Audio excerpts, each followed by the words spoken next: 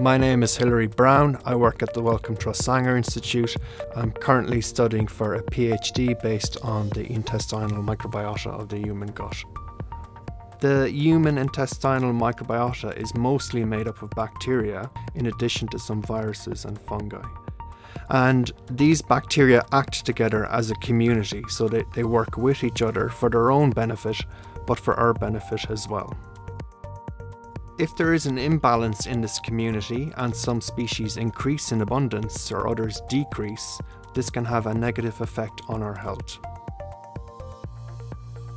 We want to understand how this community affects our health and also identify ways to restore this balance again. The majority of the intestinal microbiota are beneficial, but some of them can be harmful, and this is why we study them in a CL2 lab. CL2 stands for Containment Level 2, and it means we have certain safety procedures in place to protect ourselves. If you are taking antibiotics, then you are not allowed to enter the lab. This is because antibiotics, while they will kill the bacteria that are making you sick, they can also kill a lot of the good guys, which causes an imbalance in your gut and leads you more prone to further infection. Only authorized people are allowed to work in the lab. When I enter the lab, I put on a lab coat and gloves. These protect me from any spillages or bacterial contamination. Most of the bacteria that live in your gut are anaerobic. This means they cannot survive in the presence of oxygen. Because of this, we work with the bacteria in anaerobic hoods. These cabinets are sealed. They are constantly being pumped with anaerobic gas that contains hydrogen, carbon dioxide and nitrogen. This keeps all of the oxygen out and means the bacteria can survive inside them. The first thing I need to do is to enter the anaerobic cabinet. I place the sleeves over my arms, and then by pressing these pedals, I can suck all of the air out of the sleeves. The other pedal then blows more anaerobic gas into the sleeves. I repeat this process 3 times to ensure I've removed as much oxygen as possible before opening the doors and entering the anaerobic cabinet. To study these bacteria, we need to grow them on agar plates. The agar that the bacteria grow on contains lots of nutrients that would also be present in the human gut. When you streak the bacteria onto a new plate, you can often see new colonies growing 24 hours later.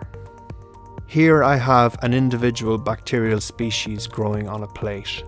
One of the jobs I regularly have to do is to restreak these onto new plates. This is because the bacteria will use up all the available nutrients. When I am working in the anaerobic hood, I have to work aseptically.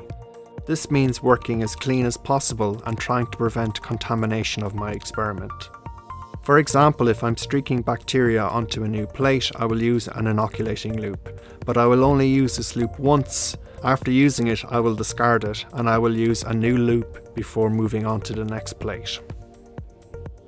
There are 2 ways in which I study these bacteria. One is by understanding their phenotype. This involves studying their biology, how they live and grow, how they respond to different environmental conditions. The other is by studying the genotype. We extract the DNA from the bacteria and then we do whole genome sequencing of this DNA. When the sequencing is finished, I then analyze the data on my computer using various bioinformatic analysis tools.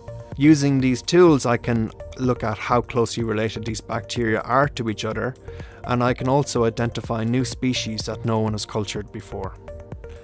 Studying the intestinal microbiota is very exciting because it's moving very quickly from basic research towards therapeutics. This is unusual really for a field of biology. Usually it takes a much longer time before we start seeing new drugs and new medicines on the marketplace.